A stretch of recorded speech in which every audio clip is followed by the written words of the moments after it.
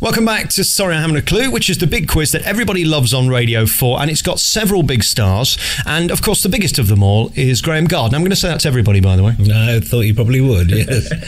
Well, call them all Graeme Garden. Well, that's right, which would be a bit embarrassing. I'll tell you what I like about you on this quiz. You're odd and different and peculiar, and you've got funny, haven't you? You mean over the years I've got funny, or I've got funny somewhere lurking about my person? Yeah, probably I have. Do you enjoy it? I mean, you always seem to be the one that comes across with great warmth, and not every comedian does, like Jack Deere we're going to talk about later. Well, no, Jack's a very warm, cuddly guy, really. I don't know if I come across with warmth. It's because I'm probably smiling a lot of the time when we do the show, and as they say, a smile is the only bit of body language you can hear. So I have a great time, and I'm smiling because I'm enjoying what everyone else is doing. The great thing about the show is when we do it on the radio, of course, it's a different show every time, and we do try not to let on to each other what we're going to be doing. So we try to surprise and entertain each other as much as anything. Doing it on the road is different. We've got a sort of fairly set formula for the show, although it does differ from night to night, and that's what the fun of it is, developing things that sort of grow as we go along, or drop out as we try 8 times to make it work and it doesn't. As far as I can see, this is more or less all your fault, this show, because you've really been here from the beginning, haven't you? It was kind of my fault. Well, it was certainly blamed on me after the first pilot we did, because what we did was Bill Oddie and I used to be writing I'm Sorry, I'll Read That Again on the radio, which was a sketch show with John Cleese and Tim and Bill Oddie and me and David Hatch, Joe Kendall.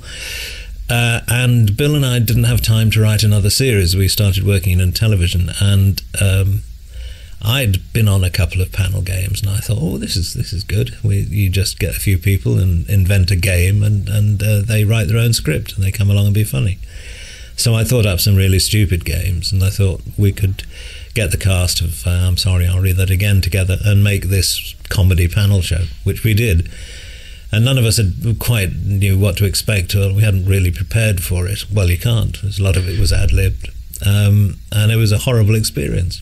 Apart from the fact that David Hatch, who produced it, and I had both independently come up with the idea of Humphrey Lyttelton in the chair.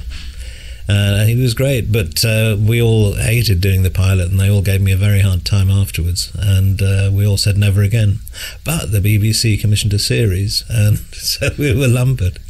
And the first 2 or 3 years were pretty harrowing, and I think at the end of every series we said never again, and we still do. What I love about the show is it's so simple and it's so silly, and you don't take yourself seriously, and you're not wrapped up in political nonsense. It really is just about having fun, isn't it? It is. It's the sound of time wasting, as how I described it once. That's all it is. It's people play games like Monopoly or poker or whist or bridge or whatever it is, and it's just filling time, and it's quite exciting to do and quite fun to do. And so that's what I hope this game is like, and what this show is like. It's certainly fun for us, and we've got a terrifically warm, supportive sort of audience who follow us now, and that's wonderful. The audiences come to see the show, and you know that they're determined to have a good time, whatever we do. And they are almost in on the gag. I mean, you mentioned Lionel Blair, and he gets a cheer before you've even done your terrible lines about him. Where do these characters come from that you pick on? Mostly they come from Ian Pattinson, who writes the links and has for about 20 years nearly, and he wrote all the Pumps material. He goes on writing material for the show now, and he would just get a bee in his bonnet now and again about a character, and who would go on every week about Lionel Blair or Mrs. Trellis or Samantha. All fictional characters, I hasten to add, but yeah, that's where it came from, and the audience are very much in on the joke. Certain rounds are announced and get a round of applause. Or when we're playing Mornington Crescent, somebody will make a move and say it may be Piccadilly Circus, and the audience will go, ooh, and there'll be this sort of murmur and rustle and disapproval in the audience, or a big round of applause, like a cricket match. This set of interviews today for me have been really simple, because I just asked you all the same questions, and I'm going to ask you the same question I asked Barry. What have you enjoyed doing the most, and who have you enjoyed working with the most? Because you've had such a fascinating career.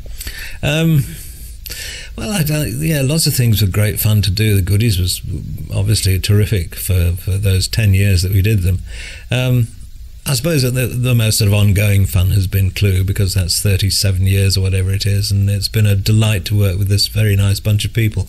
And it's been a platform for us to get to know and meet and work with some of the younger people who are coming along and coming up, who otherwise we probably wouldn't necessarily appear on the same platform with. So that's been, I think that's been the most enduring fun. But everything, do a bit in Miss Marple or something, and that's fun. Then you do a bit in Holby City, and that's good fun. Tim and I are off back to Australia. We had fun there a couple of times, doing a tour of a sort of goodies show, showing clips and chatting. So we're going back to chat some more, not just about goodies, but I hope about Clue, because now that the Clue DVD is out, we can show some clips to that to the Australians, if they can see it through the dust. Well, we'll talk to Tim next and find out if he's looking forward to it. We'll also talk to Jeremy Hardy, and we've got Jack D on the way. We're here today celebrating the stars of Sorry I Haven't a Clue, which is one of the greatest radio quizzes ever. We'll play a piece of music, and then we'll play something from the new CD. Graeme, thanks so much for talking to me. It's been my pleasure, Alex.